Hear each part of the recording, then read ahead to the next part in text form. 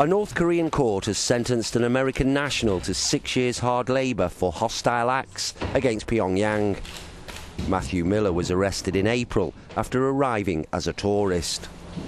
Authorities claim he ripped up his visa and sought asylum in the country.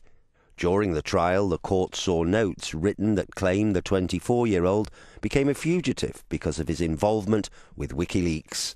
It's unclear how these notes came to be written or why. The US government says securing the release of Miller is a top priority.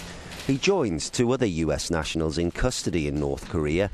Kenneth Bae is serving a 15-year sentence for trying to overthrow the government, and Jeffrey Fowle, arrested in May for allegedly leaving a Bible in a public place. North Korea forbids the spreading of Christian teachings.